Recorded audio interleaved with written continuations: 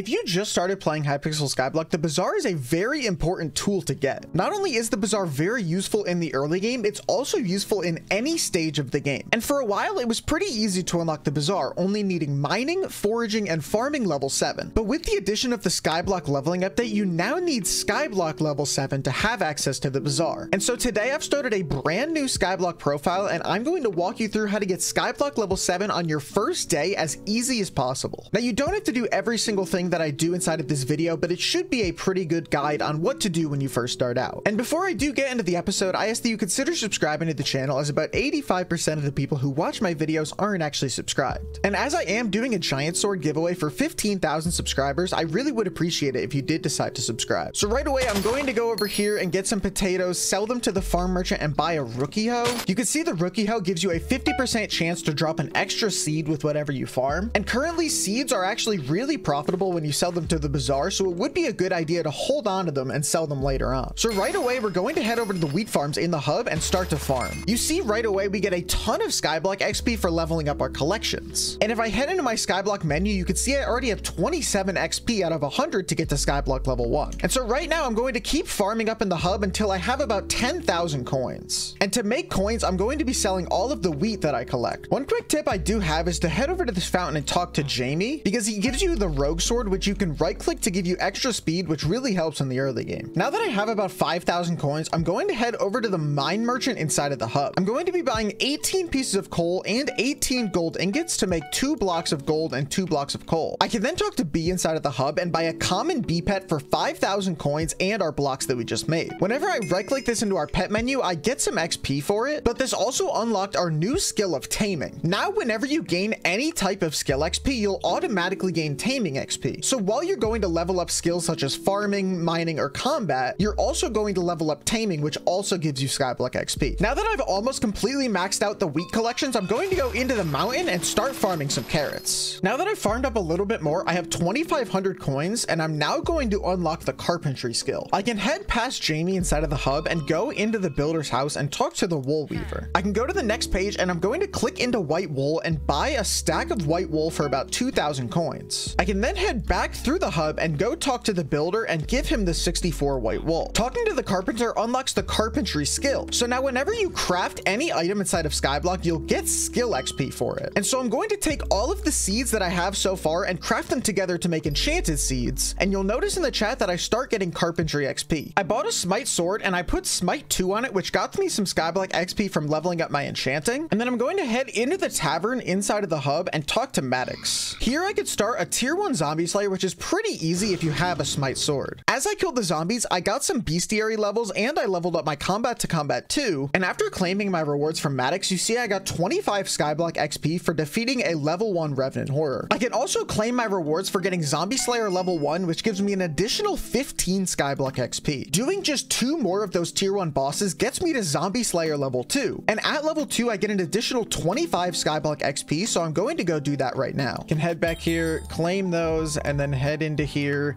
Boom, we got a 25 Skyblock XP. Now that I've gotten a good amount of potato, I'm going to head past the carrots because we already did do those in the mountain, and I'm going to go into the mushroom desert. There's a bunch of different farming collections I can get here, so let's go do those now. Right away, we're going to do some cactus, and then we can head into the oasis and do sugarcane and cocoa beans. And quickly while I'm here, I'm going to go into the waterfall and grab the fairy soul. I'm going to talk about these in a little bit, but you can get a ton of Skyblock XP from getting all of the fairy souls, but I will talk about those later on. And now that we are actually in the mushroom desert, let's start to do some mining. I can then head over to the lumber merchant and buy some sticks, and then I'm going to head back over to the mine merchant and buy a piece of gold to make a golden shovel. I can head into the librarian. I'm going to buy some XP bottles again to enchant this with efficiency 2. So we're gonna head back to the mushroom desert, and now we're going to start mining some sand. You'll notice I got my taming level up because any skill XP I get does get me taming XP, but I also haven't done any mining yet, so I'm going to get a ton of mining XP from mining all of this sand. I got my sand sand collection up already. I just got about 30 XP from breaking all of this sand. I'm going to do this for another 5 minutes or so. I'm going to try to make some money with the sand that I get as well. And we'll see where we're at after a few minutes of mining some sand. All right, it's been just 3 minutes of mining sand and we're already up to Skyblock level 4. We got to mining level 11. We upgraded our carpentry skill by making enchanted sand and we leveled up our taming twice. I almost got up to sand collection 6 and this also got me another 20 Skyblock XP. And doing just another 20 seconds of mining or so, I should get up to collection level 6, which gets me another 4 Skyblock XP. I'm going to be heading into combat a little bit more, so I'm going to talk over to the adventurist and get the zombie talisman, the skeleton talisman, and both of the village and mine affinity talismans. In total, this only cost me 6,000 coins, but these are going to help a ton by giving us extra damage and a lot of Skyblock XP. We can head over to this building inside of the hub and talk to Maxwell. He tells us we need the redstone collection, so let's quickly go into the mines and get some mine collections and unlock the redstone collection as well. Because of the mining XP I got from mining sand, I already have the deep caverns unlocked, and so I can sit here for a little bit and unlock all of these different mining collections. Now that I got some of these collections, I'm going to go through the lapis mines and head to the redstone. Now that we're in the pigman's den, I'm going to start grinding some redstone until we unlock redstone collection 2. Now that I've gotten redstone collection 2, I got some Skyblock XP, but I unlocked the accessory bag. The accessory bag is the place in Skyblock where you could put all of your talismans, and after talking to Maxwell, you could see what upgrades you can get. And I can open my accessory bag and put all 4 talismans inside. We get 3 Skyblock XP for each of them, so we just got 12 Skyblock XP for doing that, and I have a bunch of different powers that I can choose from to give me stat boosts. I'm going to go get the Grandma Wolf pet, which will give me another 3 Skyblock XP for having it inside of my pet menu. And this pet is also really good to have because it gives you passive stat boosts even if you don't have the pet on. So I can head through the house and talk to the Grandma Wolf to get the Grandma Wolf pet. For another collection, I can also head toward the alchemist inside of the hub and farm the nether wart. You can see I already got 4 Skyblock XP, but I should be able to get about 12 to 16 by farming it a couple of times. Also, by this pile of nether wart is another fairy soul, so I'm going to start to talk about those now. We can head past the Colosseum into the woods over here to talk to Tia the fairy. Here she gives us a quest to find fairy souls all over the Skyblock map. And whenever you find 5 fairy souls, you can exchange them for 10 Skyblock XP and a backpack slot. Backpack slots are an extremely vital part of Skyblock and they make the game so much easier. So it's a good idea to do fairy souls at any point of the game. In the description will be a video to find every single fairy soul inside of Skyblock, but if you have mods like me, I could type any use souls space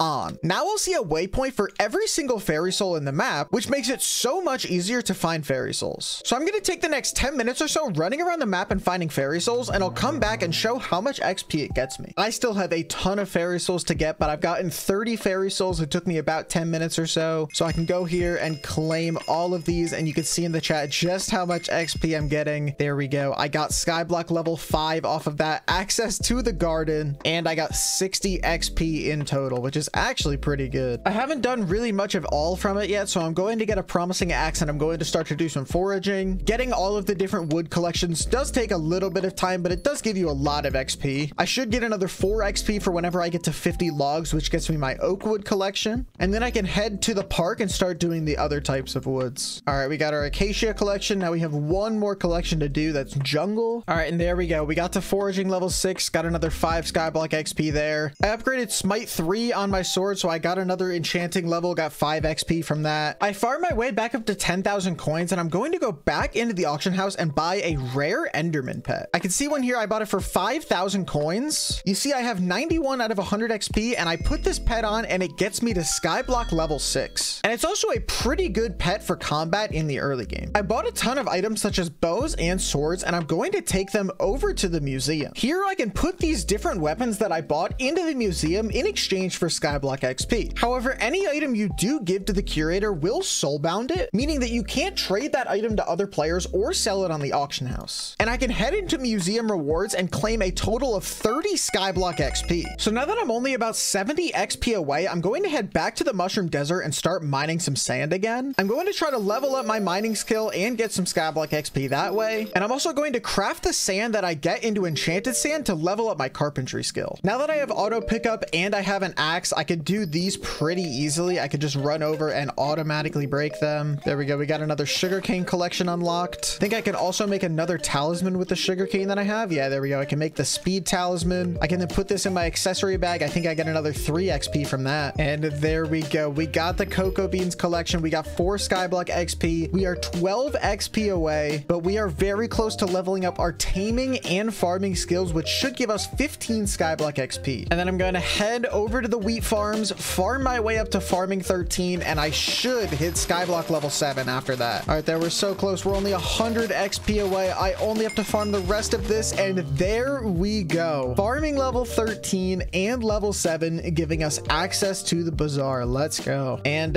yeah, it only took us about 2 hours of playing, and we unlocked the bazaar. I don't have a playtime command, but if I had to guess, it has to be a little bit under 2 hours, which really isn't that bad. If you know what you're doing and know what gives the most XP in the early game, you can unlock the bazaar in no time. Thank you all so much for watching this video. I really do appreciate it. I really hope this was helpful for you in unlocking the bazaar. It is kind of annoying that you do need Skyblock level 7 instead of just those 3 skills, but if you know what you are looking for, it really doesn't take that long. Let me know in the comments what other guides you want to see from me in the future. And finally, if you enjoyed this video and now want to learn how to flip using the bazaar to make millions of coins in profit, then be sure to check out my bazaar flipping guide appearing on screen right now. Thank you all so much for watching today's video, and I will see you all next time. Goodbye.